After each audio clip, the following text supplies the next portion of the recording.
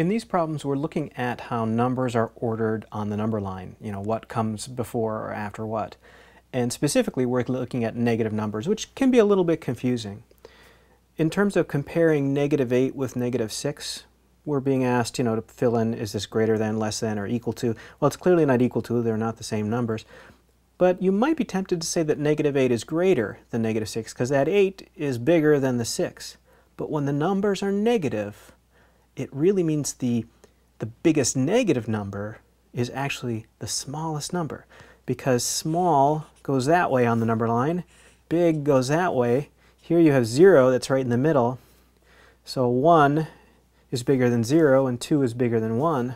Well, -1 is less than 0, -2 is less than -1, and you keep going until you get down to negative infinity.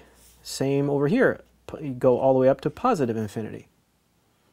So in this case, -8 is less than -6 because it's in that direction on the number line. All right, let's look at another one here. This one says, what number is 5 spaces to the right of -3? So the right is that way. So we start at -3 and we go 1, 2, 3, 4, 5, and we end up at 2. So the correct answer there is 2. But that asking what number is 5 spaces to the right, well, when you go right on the number line, that's adding. So this problem is really -3 plus 5, because we added 5 spaces. That equals 2. Let's look at another one here. This one says, which shows the following numbers in order from least to greatest? So the smallest numbers are going to be the negative ones that actually are the biggest negative numbers. So let's see, I've got a -4 here, I've got a 5, -1, 0, 1, -6, and 3. -6 is going to be the one that's the very smallest number because it's most toward the negative. Then let's see, let's cross that one out. I think -4 would be next.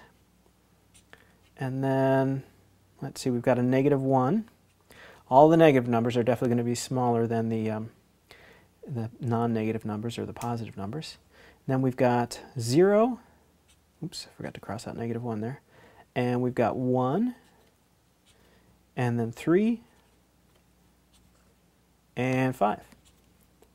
So those are the numbers ordered from least to greatest. -6 is the smallest one in this group. +5 is the largest one. So I guess our answer here would be C. So that's a little bit about the number line and negative numbers.